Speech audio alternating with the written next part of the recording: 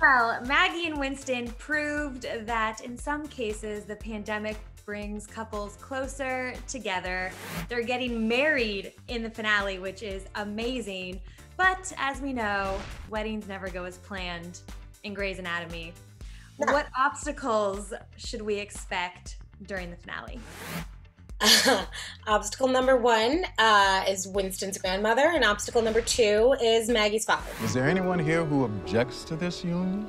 Oh, well, we do. Even though there is a disruption, it doesn't quite go according to plan, that they'll be happy. The fans will still be very happy with the outcome. We'd like you to officiate the wedding. Oh, really? I love that you guys did ask Richard to officiate the wedding. Why was he sort of the perfect person to do that?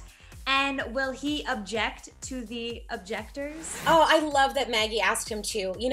It's been really interesting exploring this relationship between, or how the relationship has grown between Maggie and her adoptive father, who she met as an adult. They're colleagues, and yet they did sort of have an immediate bond. There was so much love and tenderness between them right away from the beginning after a little hiccup. I think one of the most beautiful things about Maggie is that she has taken in everyone, has embraced this new family, and the weddings are such a great opportunity to make the space and allow people to let people know how important they are to you, and so I love that Richard was the one Maggie invited to step in and do that officiating duty. So what's this I hear about you wanting to marry my little girl? Oh, God. I also have to say congratulations, because you guys got picked up for an 18th season, which is just incredible. First of all, what was your reaction? Because Anthony told me that things really came down to the wire with that. They did. I mean, we didn't know. Nobody knew what would happen, and there was just speaking of wild speculation, we were all wondering, does it mean something that all of these characters from the past are coming back? What do they have planned? And for closing out the show, which has such a long and storied legacy, and on the one hand, it seemed like a really great way to close it out. There was still a lot of story to tell and wrap up and finish. So I was just excited that we'll have a chance to do that, or even to continue the story even further, to spin off some stories. It's nice to know that it didn't come to an abrupt end. It would have felt very abrupt to me, sure, to be honest. And so I'm glad we can sort of tease things out a little bit longer. You mentioned spin off some stories. Are there conversations about potential Grey's spin-offs? Yes, apparently there are. I don't know anything about them, but yes, apparently there's talk of spin-off. I mean, we've done spin-offs in the past. Private Practice was a spin-off, and there are just a million worlds, that could be explored. You could see any of these doctors. We could go into the past, we could go into the future. There's a million ways to do it. So I don't know what they're cooking up, but it's a whole universe. It's 17 seasons worth of storytelling. I mean, it could be a patient, a spin-off of a patient from, 10 seasons ago, for all we know. So I don't know, but there's a lot of potential there.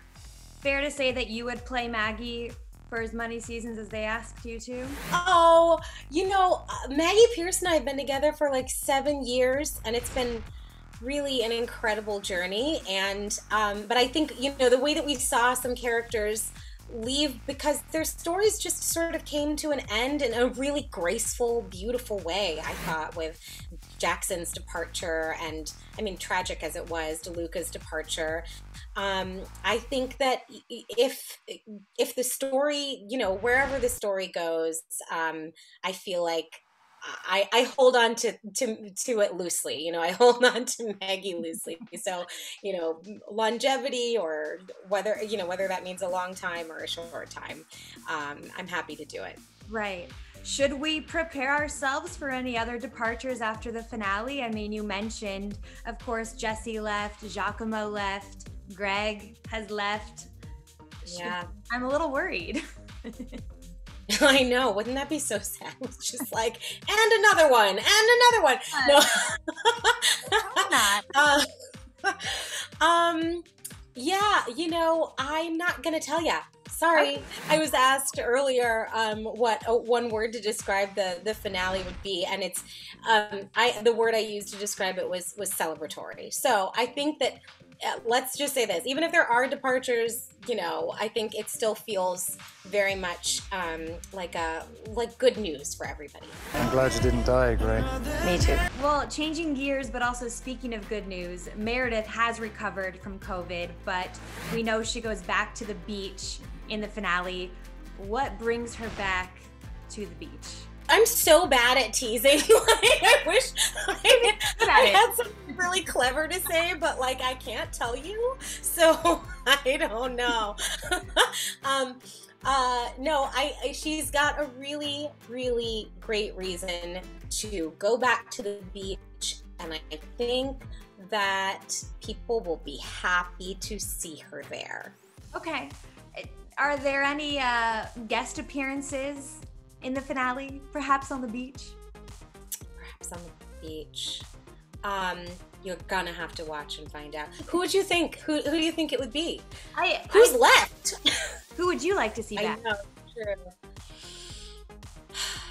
Well, I always say, just, you know, I guess selfishly, Maggie came to Seattle to know more about her mom, and she obviously couldn't meet her, so I would love to see Ellis again. I know, as much as, you know, she's been visiting throughout seasons past, I wish Maggie and Ellis could have a scene together. Is there a big cliffhanger in the finale?